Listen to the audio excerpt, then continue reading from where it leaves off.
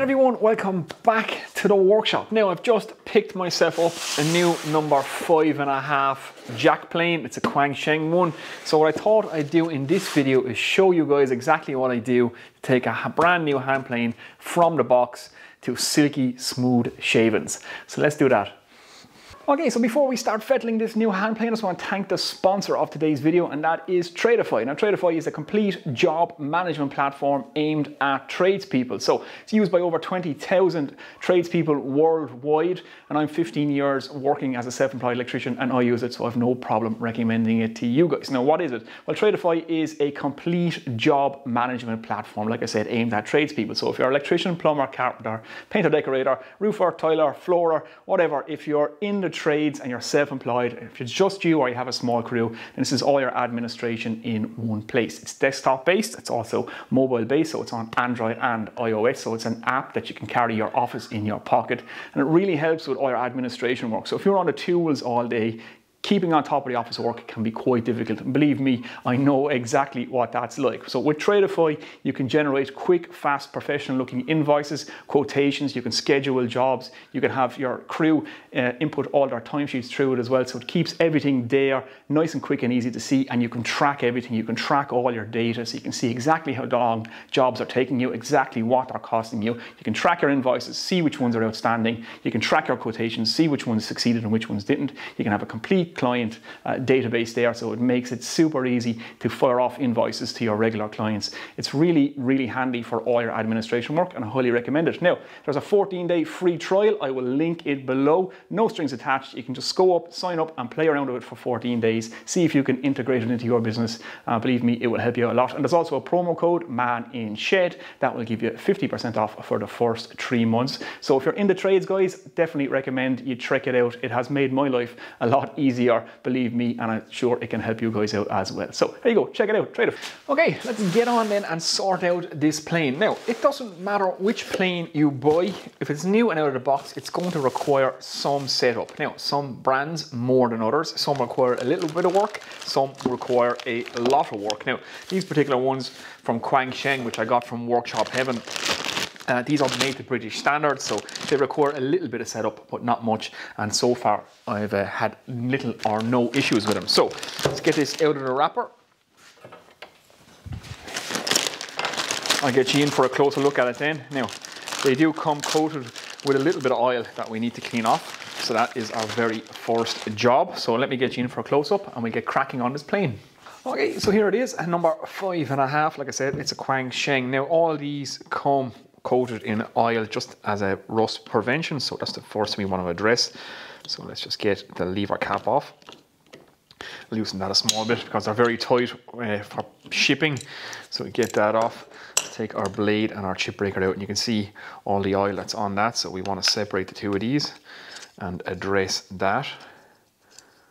So we'll just leave them sit there like that. Now, the frog is also coated in oil, so we want to get this out. Now, these are a bedrock patterned plane, so modeled after the Stanley bedrock, and they have 2 pins in the frog rather than 2 screws here, and those pins are held by 2 screws right in the back here. So we want to just loosen those screws off the pins. There we go. Just like that. Now everything is kind of coated with oil, like I said, so let's get this cleaned up. Okay, let's go get everything a quick wipe down. Now, I like to use some of this electric contact cleaner because it evaporates off everything you spray it on, and it's great for removing oil and gunk and that kind of stuff. And like I said, it leaves no film. It completely evaporates and dries in seconds. We just want to get that oil off, because if sawdust starts mixing and sticking to that oil, we can get all sorts of problems in the plane, which we don't want. So let's get all this off.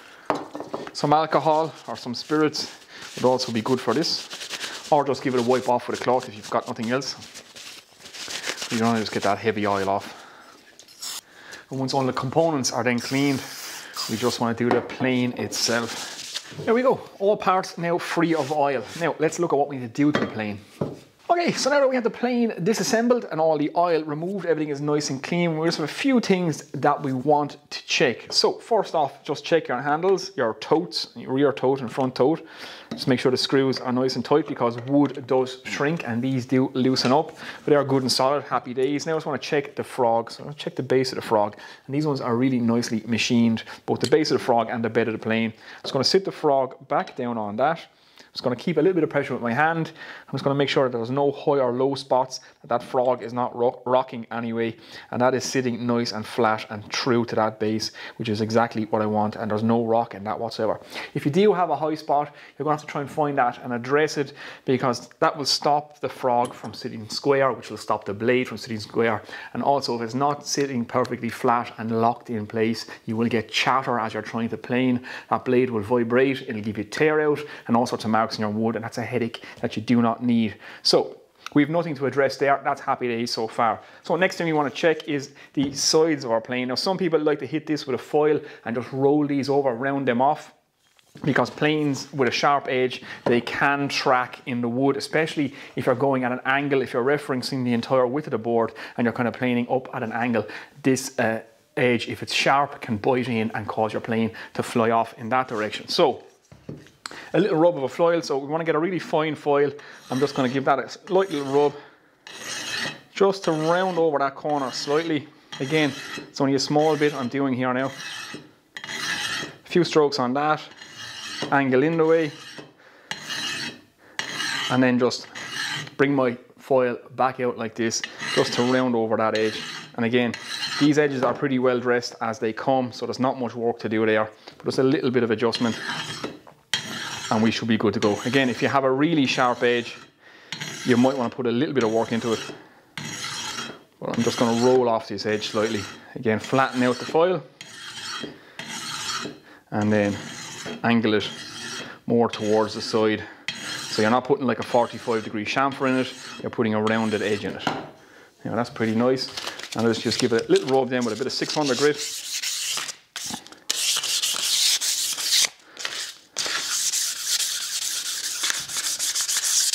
Just like that. And now they are nice to touch. They're really rounded over. They're not bad to begin with. I have to say these planes come pretty well set up out of the box, but that's just a nice little touch you can do to help your plane perform that little bit better. And it does actually help as well. I got a ding in one of the corners of my plane when I didn't do this. It can cause the end to bulge out or the side to bulge out. You have a marker and you have to file down and try and reflatten that, so it can be a bit of a pain, and that can help. If you're slightly rounded over corner, it can help with any dings that you get. They won't bulge out in the bottom of the plane either. So there you go, that's the sides dressed, the frog checked and the handles checked. Next thing we want to do is check the mouth of the plane, so we'll do that now. Okay, so the next thing I want to check is the mouth of the plane. So what I'm looking for here is any burr.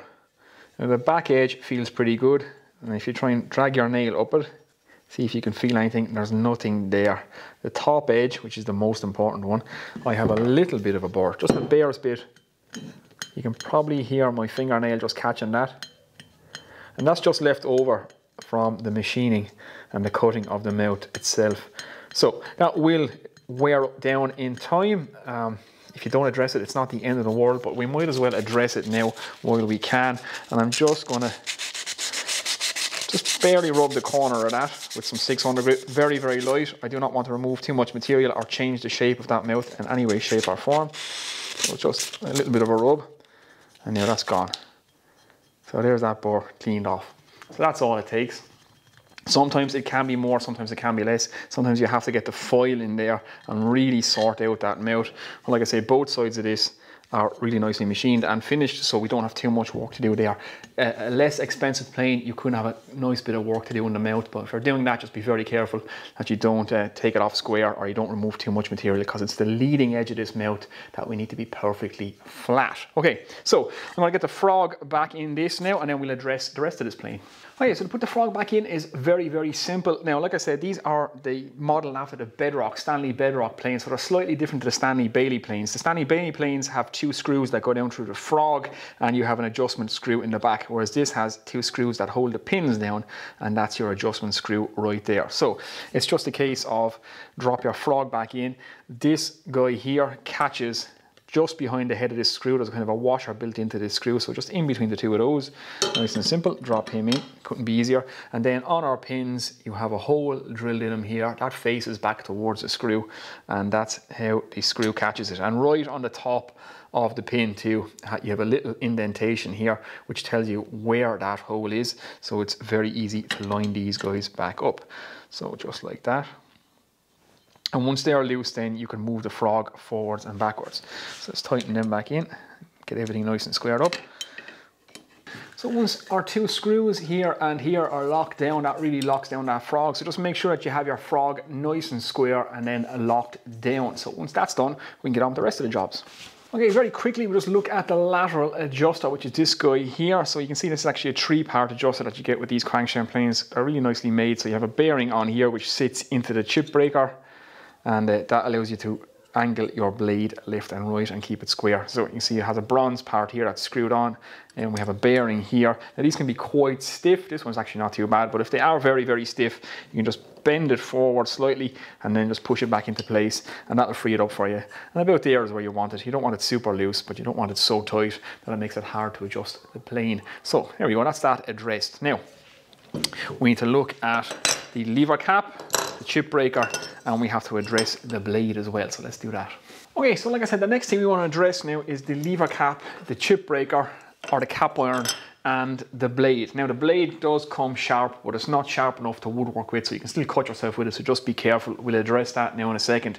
My first thing I want to look at is the lever cap. So I want to make sure that all my surfaces between my lever cap and my chip breaker and my blade are perfectly meeting all the way across. So I have constant pressure or continuous pressure the whole way across this lever cap. That's then applied to my blade, all the way across my blade, nice and flat and good to have two nice mating surfaces, so that again I don't get any chatter up through my blade. So let's address that now. I have a 400 grit diamond stone, which I'm just going to run this on, which is the lever cap, like I said, and you can just get some marker, just get some permanent marker, just colour that just so you can see where you're actually removing the material. So let's do that now. Okay, I'm in for a closer look at what we're doing here. So like I said, I just marked this with permanent marker. Actually, I just marked it with permanent marker this time. The red one is permanent, the black one is actually a whiteboard marker, and that's about as much use as a waterproof tea bag in this situation. So there we go. So we've marked it all the way across now. Let's address this lever cap. So like I said, I have a 400 grit diamond plate, and this is just a cheap one, but it's good and flat and it's good for doing this job. And we've just marked the edge with red marker to see how much material we're actually removing. So I'm just going to sit this down, make sure it's sitting nice and flat. I'm going to keep even pressure across the front of it. This needs to be angled slightly down. It's just how the lever cap contacts the chip breaker, and we'll just work that back and forward just like that. Now this shouldn't take a whole lot, depending on again how well this was machined. So if we just take a look, now there you go, I'm already edge to edge just about there. So that's just a couple of strokes. And once this is done, it's done for life. You don't ever have to do this again. It's just a nice little thing just to add a couple of percent to the actual plane to make it perform that little bit better. So a few more strokes. And there you go. Okay, now I know that's flat, edge to edge, and we have a good face that will sit on top of our chip breaker, and it will keep even pressure all the way across that chip breaker. So happy days, lever cap sorted. We don't do anything more with that.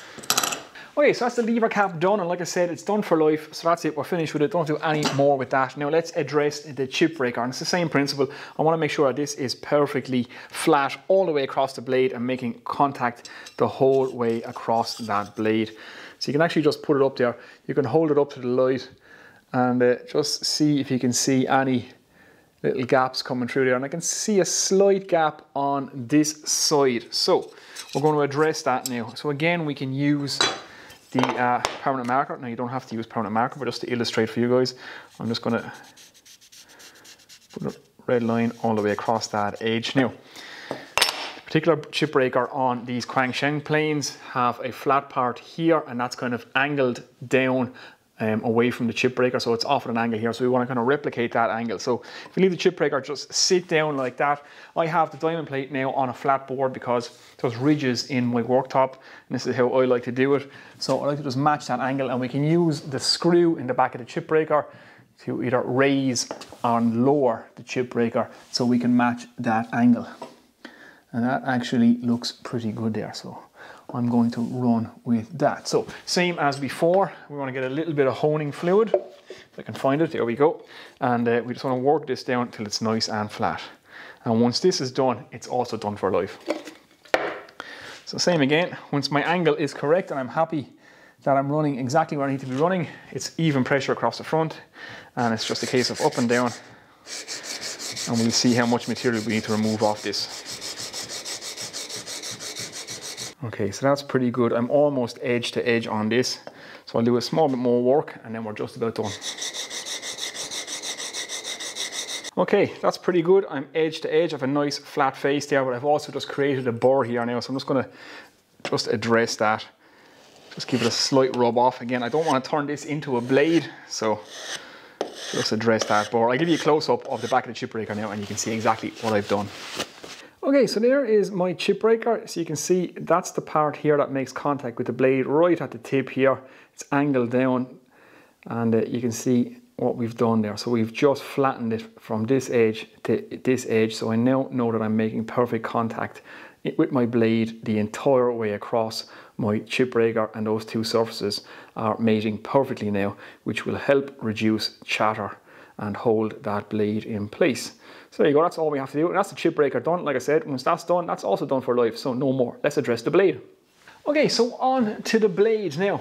The brand new blade that comes in your plane is not prepared. It is ground, it is sharp, but it's not sharp enough to woodwork with. And we have to put a nice sharpened bevel on this. And we also need to make sure that we're perfectly flat, edge to edge behind the blade. Now I have a full video on this, how I do it, how I hand sharpen, what I'm using, the Scary Sharp sharpening system, the whole lot. I link that below. I'm not going to do it in this video because I'll just be repeating myself. So if you guys want to see exactly how I prepare a plane blade, there's a full video on it. So I'm just going to explain what I'm going to do. I'm going to get on and do it, and I'm going to show you the results. So first job I need to do is flatten the back of this blade. So I want to make sure, like I said, edge to edge behind my cutting surface is perfectly flat. Once I have that done, I'm going to establish a secondary bevel. I'm going to hand sharpen and get this razor sharp. So I'm going to get on and do that. And like I said, I'll show you the results, and then we'll address the rest of the plane. Okay guys, so the blade is all sorted now. So you can see just behind my cutting surface from edge to edge, I'm polished there. So you can see it's removing more material here and less material here. So the back of the blade is never perfectly flat, but you want to be perfectly flat behind your cutting edge. And all you want to do is get a nice polished surface from this edge all the way over to this edge. And once that's done, you don't have to do anything else for a while until your blade starts to move down past where you have it polished. Then you'll have to redo the back of the blade, but for that'll be a while to come. And here is the blade itself. So you can see I've just put a polished secondary bevel on that right there. Hopefully that's coming out on camera. And I've just rolled the corners ever so slightly, so there's a little bit more material taken on each corner just to roll off those corners to prevent track marks. And again, that's all done by hand, and I have a full video on exactly how to do this. I'll leave that linked below. Okay, so now that we have the lever cap, chip breaker and blade all sorted and ready to go, let's get this reassembled. Now, when you're putting your chip breaker back on, never drag it over your blade and risk undoing all that lovely hard work that you've just put into getting that thing extra sharp. So pull it back, turn it around, and then slide it up to the blade. I only want to be just barely a little over a millimetre back from my blade, and we'll cinch that down just like that. And now that chip breaker is married to that blade all the way across the back, and there's no light getting in there whatsoever, which is exactly what we want. Now turn your blade so that your frog is perfectly parallel to your table, so it's essentially nice and flat, and then you can drop this guy in again. Just be careful not to catch that nicely sharpened blade. And we'll get our lever cap back on. Just check to see how tight that is. Okay, I want to snug that down a small bit. We don't want to make it too tight that it's too hard to adjust, but we don't want it too loose either that we end up getting chatter. So let's get that. That's a little bit too tight. Back it off a touch. That's pretty good. And here's the adjustment. Little stiff, so we'll back it off some more. Again, loosen it up. For a quarter of a turn.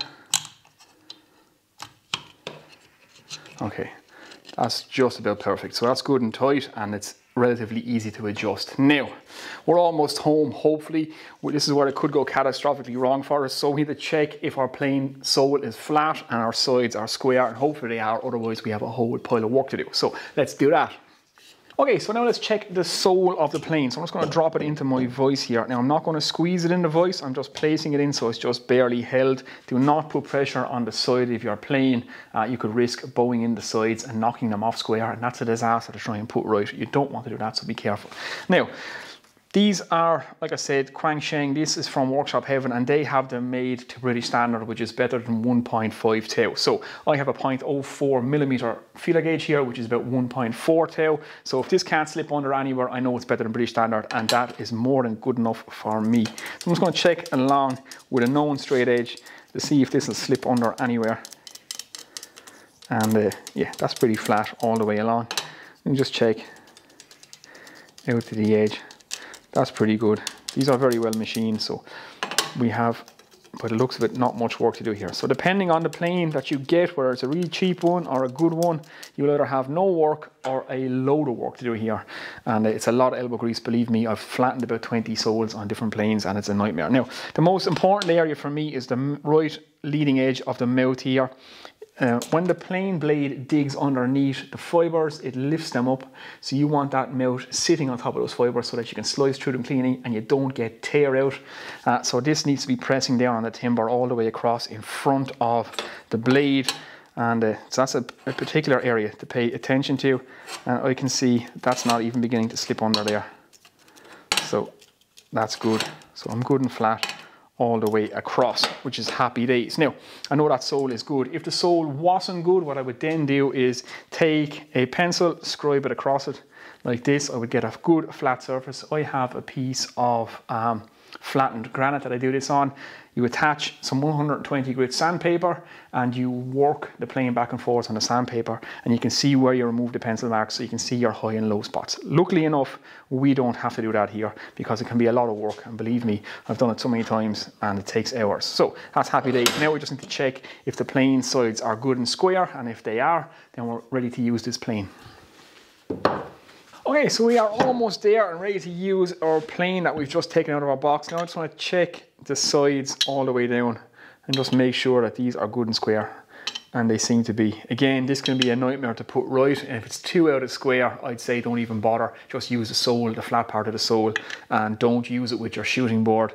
You just want really square sides if you're going to be using your plane with a shooting board, and I intend on using this 5.5 with a shooting board. Now you can just hold on the square on the side and try and slip under your feeler gauge right at the edge and then right in the middle. And I can see that's not even getting under anywhere across there. So we can check the other side.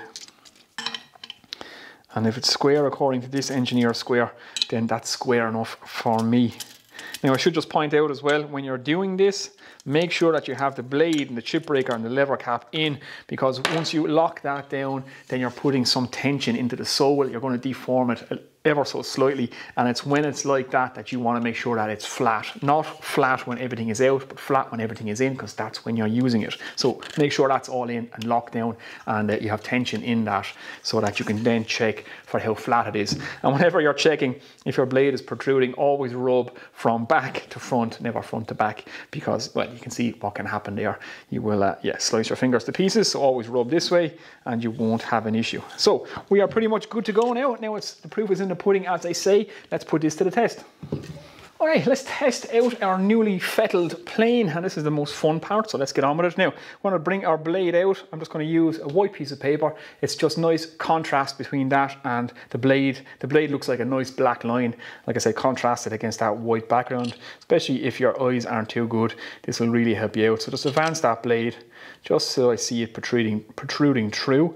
And if it's favoring one side over the other, so if it's sticking out more to the right or more to the left, move the adjustment lever towards the side that it's sticking out, and that will bring it back nice and square. So there we go, that's nice and square. So I'm just going to retract that blade back in, just make sure it's gone out of the way. Again, rubbing your hand from back to front, never down this way. So we have a nice piece of maple on the bench here. Let's test out this. So let's give it a quick run.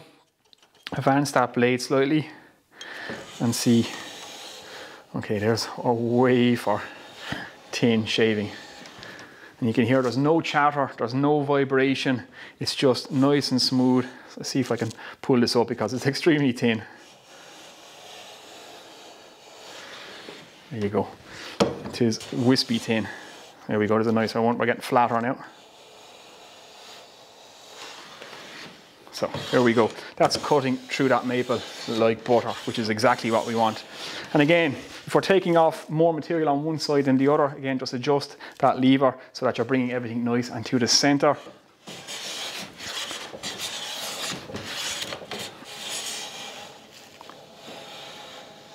You can see, whoop, they are wispy thin shavings. So I'll get you in for a quick close-up and then we'll bring this video to a conclusion. Okay, have you in a little bit closer there. Now one thing you can do is just take a little bit of a candle and just rub that on the sole. That will help everything glide that much better. Take a couple of more shavings on this piece of maple.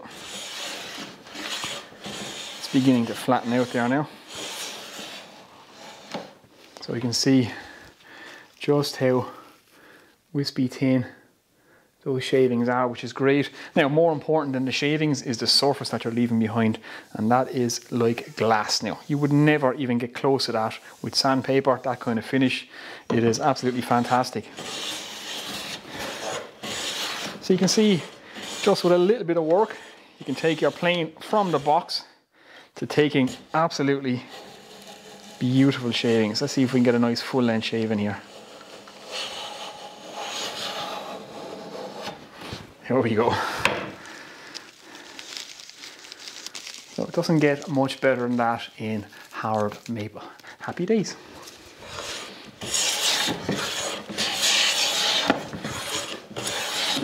Okay guys, so there we go. That is one brand new hand plane taken from the box all the way to silky smooth shavings and an absolutely beautiful surface left on our material, which is exactly what we want. So that's how I do it. That's what I do every time I get a new hand plane. Go through all those checks, perform all those little tune-ups just to add to the functionality of the plane, and every little bit helps and really turns that plane into a fantastic plane. Now, like I said, it depends on which brand you go with, how cheap the plane is, how much work you're going to have to do. But if you go through all those processes and check everything that I've checked, you might have to put in a lot more elbow grease, maybe to get the side square or to get the sole flat. And believe me, I have been there, but these ones are pretty good out of the box, and a little bit of work to put them right where they need to be, and they are absolutely fantastic planes. So hopefully you've enjoyed that one, guys. Hopefully you've got some good information out of it. If you have, give it a thumbs up. Any comments, any questions, anything you would do differently, just get in the conversation and in the comment section below. I try to get back to everybody if I can. Thanks as always to everybody over on Patreon who continue to support the channel. It is very much appreciated, guys. And as always, links to everything will be below, and any questions, like I said, just leave them in the comment section. So that's it, guys. I'm going to get out of here now. That is my new Quangsheng 5.5 plane, all tuned up, ready to go for the next project. I'll see you next one, guys. Take it easy.